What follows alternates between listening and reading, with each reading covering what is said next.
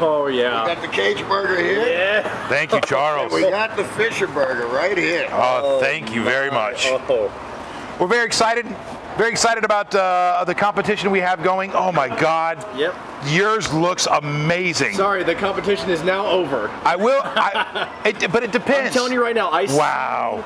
You know, you're going to describe exactly what's going on here, but I believe I see mac and cheese coming out of your burger. The way it's supposed to. Now that's lobster mac and cheese, my man. Now I'm mouth watering, so with a little siracha in there too, just to give it a little bit of tang. I want to dog it so bad because it's yours, but my God, it looks delicious. I will say this, as a big guy, as a guy that doesn't usually go for something that has the good stuff on it, right? As soon as they bring out this, it has bacon, cheese, bacon, right? Chicken fingers, chicken. Yeah, those are great, and then more cheese. Yep.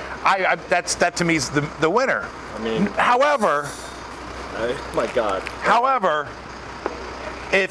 if you're looking on the menu and you see a lobster mac and cheese stuffed, avocado on top, that is going to be very intriguing, especially with a little sriracha in there. And I have a feeling, even though this looks like it could be the winner outright, I think my burger might take it just because of how intriguing it is. Oh, you think you're more intriguing than me? I think the flavor profile of this, and again, I'm not taking it, the lobster mac and cheese here at Boulevard is ridiculous. I mean, off the charts ridiculous. With that being said, I think as you bite through, I'm a layer guy, and as you bite through these layers and the different flavor profile that you're getting, not just with the burger, not just with the beautiful crispness of the bacon here, then you got the cheese that's just marinating on everything.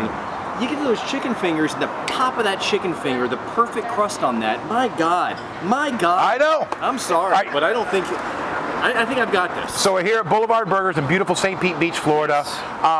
You're walking distance, right across the street from the beach. One of my favorite places, matter of fact, I live right up the way.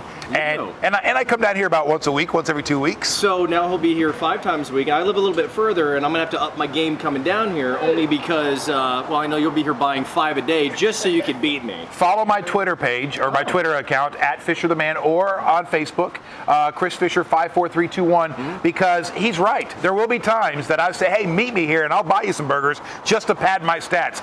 I'm not afraid.